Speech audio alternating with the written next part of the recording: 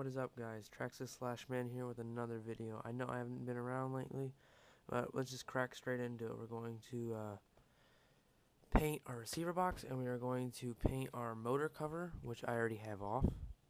I got this idea from Dark Ecliptic Heart.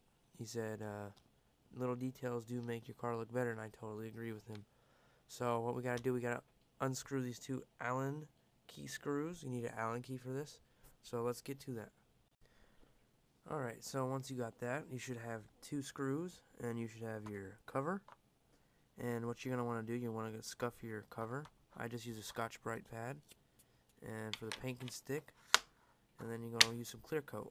I'm just going to use some regular Rust-Oleum paint. I don't really care. It's going to come off, I understand that. But let's get to it.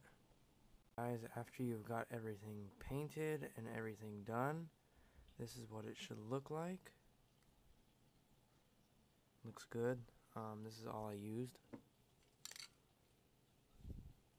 So all we have to do is get this installed, then we'll be back.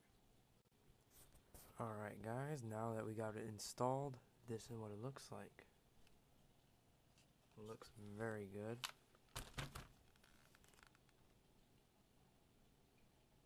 Looking good. So shout out to Jason, Dark Ecliptic Heart, Geo Stealth R1, like always. Well guys, this is my newest update and quick upgrade you can do for $2 with Rust-Oleum paint. See you in the next video.